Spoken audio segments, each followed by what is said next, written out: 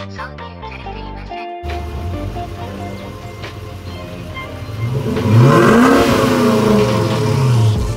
welcome back to the channel. In today's video I'm going to be doing a review on a 1998 Toyota Celsior. Now you might be thinking, we've already done a review on that. Well, this is like a 1 month owner review. What I think of the car after owning it for a month, pros, cons I've found, and etc. I'm midway through lowering it. It's lowered through on the front, but not on the back. We're gonna get onto that because, yeah, I only had time to put springs in the front, and so it's sitting on a bit of an angle right now. Looks a little bit weird, but we're gonna fix that. We're gonna get onto that hopefully this weekend, and maybe do an exhaust job as well. I bought those lowering springs. I didn't even know that I was entering a giveaway, and then I ended up winning that giveaway. Big muffler. Well, the muffler itself isn't that big, but big tips. So I do like the look of it, so I think I will put it on the car, but I kind of want two of them so I can have two either side. So far this car has been nothing but wonders. It runs great, it sounds great, it's comfortable to drive. Even putting in these new lowering springs, which are a lot more harsh, it's still great to drive. The handling is a little bit weird as the back of the car is higher than the front, so it does feel a little bit off, but if you've watched my previous videos and you know about my Alteza, you'll see that it is also higher on the back than it is on the front. That is because I don't know what the suspension, like how it's done in the Alteza. I have never messed around with the suspension in it.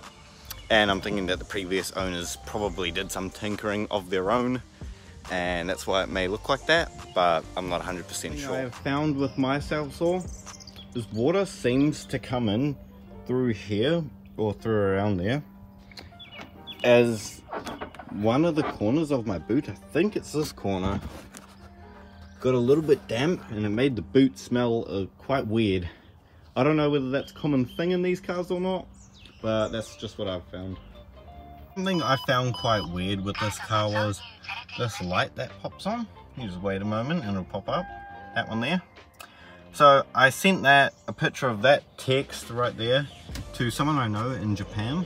So it is telling you that the headlights are angled wrong.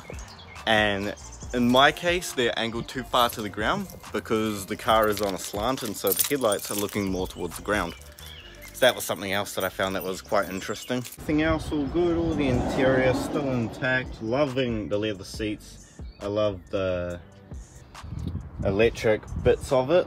We're pulling apart the back seats, as you can see it goes like that, because the rear strut towers are, so I need to get behind there to unbolt them to hopefully then pull the spring out and put my new lowering ones in it.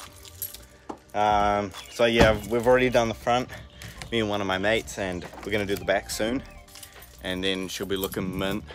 Then next will be an exhaust job.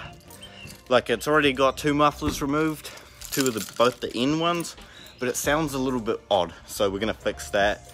Probably take the other mufflers out, put some hush mufflers in there, sound mint. That's just what I've looked at online. That's like one of the best ways to do it. Overview of the car.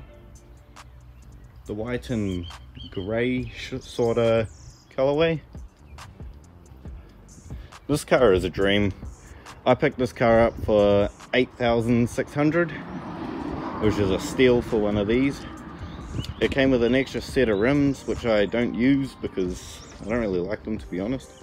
So I'm gonna buy some of my own, and I think it'll look cool. Wrap up today's video.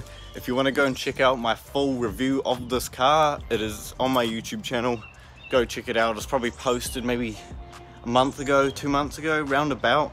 I'm not actually sure how long I've had this car for, but if you want to go check that out, and it'll be a full proper review of the car and what it's like to, I don't know, what it's like, what you're really buying.